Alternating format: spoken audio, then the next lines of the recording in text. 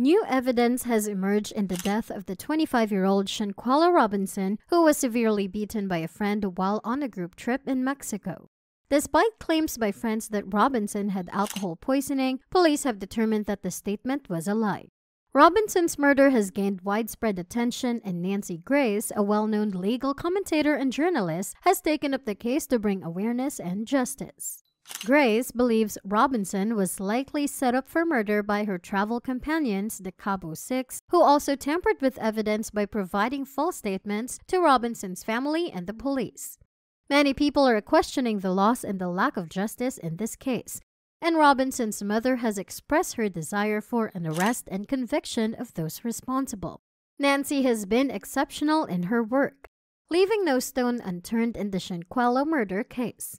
One critical factor that incriminated the Cabo Six was the revelation made by Nancy that someone was videotaping the incident. In the video, Shanquella can be seen being mercilessly beaten by one of her travel mates. The footage captures slaps, scratches, punches, kicks, and hair pulling. She was alone, defenseless, and did not appear to want to fight back. It was evident that the intention was murder, as described by activist Tamika Mallory during a press conference. The video also revealed the toxic nature of the friendship between Shanquella and her companions. Despite the tragic outcome, people admired Shanquella for her patience and resilience in the face of adversity. She chose peace instead of retaliation, and the public organized rallies, protests, and church gatherings to show solidarity with the family of the victim and pressure the authorities to hold the suspects accountable. The video has been a crucial piece of evidence in the case and has sparked a widespread demand for justice. The autopsy report revealed the extent of the victim's injuries, including a severe blow to the head, neck, and spinal injuries. Alcohol poisoning was not the cause of death. The legal team led by Ben Crump and Suan has been exceptional, uncovering new evidence and witnesses to support their case. They have demanded the extradition of the Cabo Six from U.S. to Mexico, where they can be prosecuted under Mexican law. Suan expressed disbelief at the rigidity of the U.S. government, and in a letter to President Biden, she requested his intervention to ensure justice for the victim.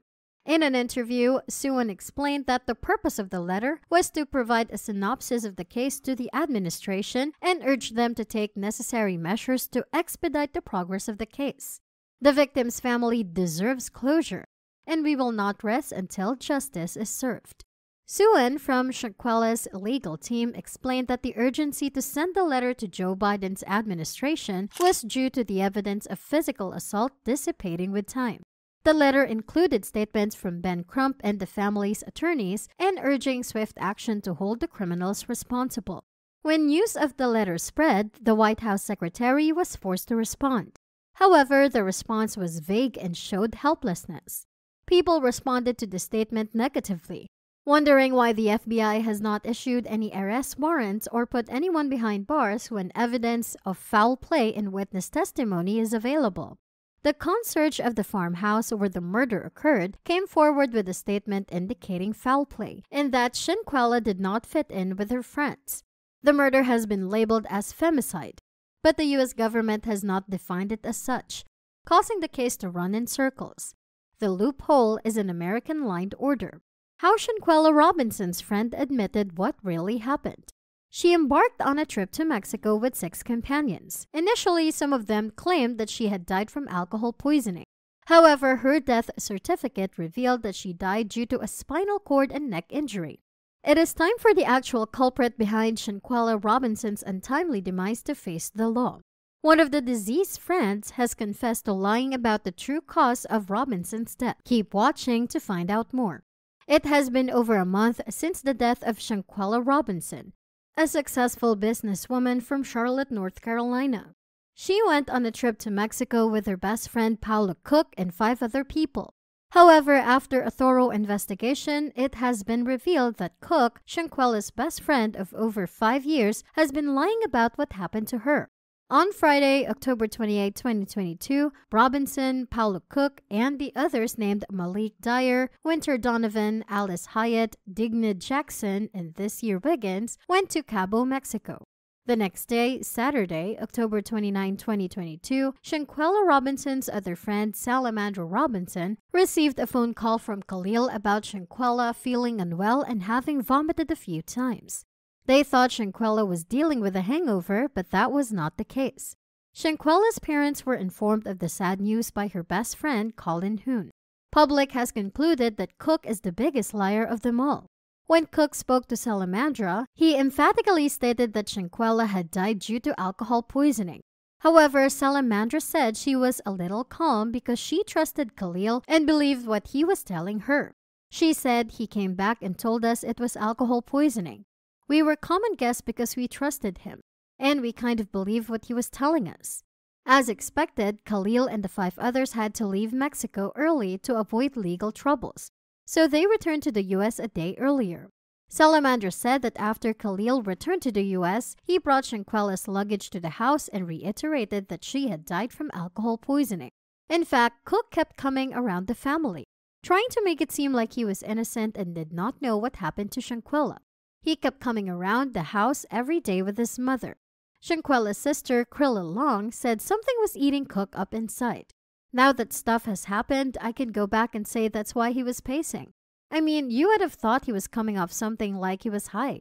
He was nervous, he was sweating, and grabbing his beard, Long said. It had to be eating him up. Then when Cook went back to Salamandra's house, he took Winter Donovan and Digna Jackson, 2 of the 3 girls that were with them in Mexico, with him. After the autopsy results were released, it became clear that Cali had instructed his associates to perform a thorough examination of Shanquella's body.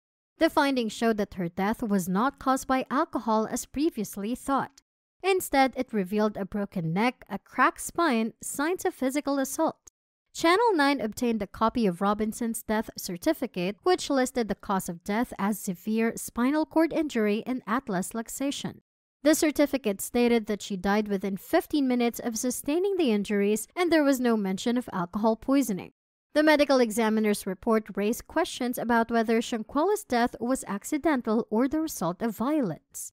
The report stated that the cause of death was consistent with physical assault, and the examiner noted this on the certificate. Salamandra, a friend of Robinson's, confirmed that she and her family had received photos of Shanquella's bruised and swollen face with a knot on her head, swollen eyes, and split lips. Despite the evidence of foul play, U.S. officials in Mexico reportedly denied that Shanquella's death was a murder, citing the police investigation's lack of evidence.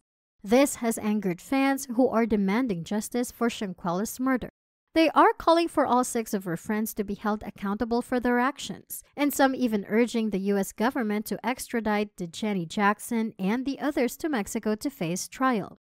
One fan wrote, "A reminder that the murderers of Shanquella Robinson are enjoying the holidays with their family while her family is still waiting for justice. Don't let justice for her murder die. Keep talking and demanding accountability. Hashtag Shanquella Robinson." Another fan added, "To the United States Embassy and the FBI, it's very imperative that the U.S. government apprehends and extradites Jenny Jackson and the others to Mexico for the murder of Miss Shanquella Robinson. They all need to be in a Mexican prison."